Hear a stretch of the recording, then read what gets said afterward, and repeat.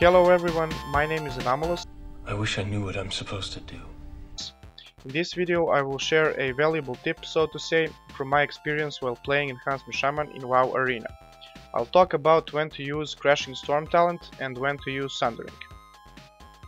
Sundering is a powerful DPS talent that hits even more than Storm Strike. It has a 40-second cooldown and costs 60 Maelstrom, so it's kinda expensive. On the other hand, it provides you with a knockback, and that is the reason actually why I suggest using this talent against casters and healers primarily. That way you get a powerful ability, damaging ability, and a knockback, which is actually a second kick.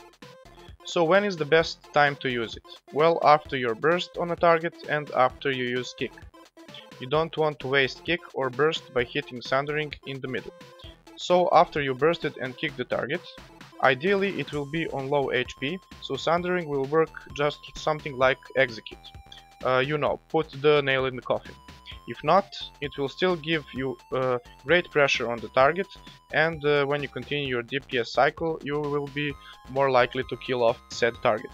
And it will of course knock back a healer or a caster, and in that way make them more difficult to recover, surprise them if you will. Crashing Storm is a talent that grants our Crash Lightning spell AoE damage. The reason you want to use Crash Lightning in the first place is yes, because of the Stormbringer procs, but also because of the artifact trait called Gathering Storms. If you have all 3 ranks, it will give you 6% increased Storm Strike damage for each target you hit by Crash Lightning.